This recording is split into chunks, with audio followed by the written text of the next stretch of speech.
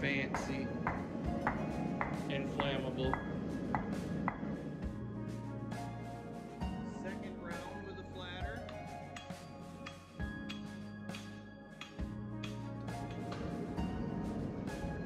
Alright, in she goes. Then just kind of swish it back and forth.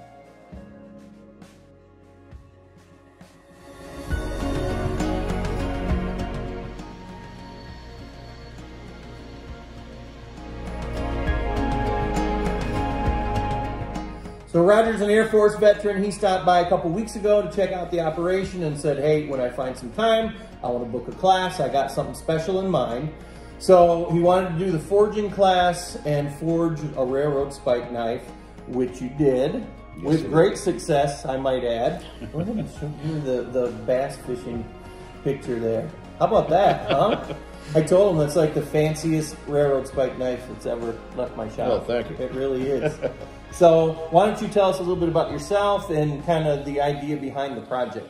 Well, I served in the Strategic Air Command, and I met my brother, Tim Surgeon, down at Dias Air Force Base. And we get together every year, go up salmon fishing with some other guys we know that were also Air Force. I stopped the car to check to see if I had my phone in the back. Tim jumped out, grabbed some railroad spikes, threw them in my car. He said, I threw some railroad spikes in the back. I said, okay. Right then I thought, I got to make a knife for Tim. You're right. And this is the result right here. Yep. Yep. So this one's well traveled.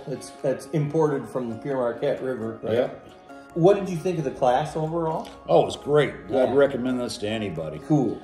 I mean, you guys serve in the service, want to make something special for your buddies, come on down. Yeah. 51 Bravo. Yep. I like that. Sean will set you up. I like that angle too, and not that obviously anybody can take my classes, but I really love hearing people's stories. Mm-hmm. I like, you know, especially a memento like this, you're taking a piece of history and then creating something else with it. So if you want to create an heirloom for, say, your kids, grandkids, come on down, make a knife. Yeah. You know, if people like to go hunting, you can always be there with them even if you're not there. You know, it's something you made and it's like you're with them. Yeah. So for Roger, I'm Sean with 51 Bravo, and we will see you in the next class. Till then, 51 Bravo out.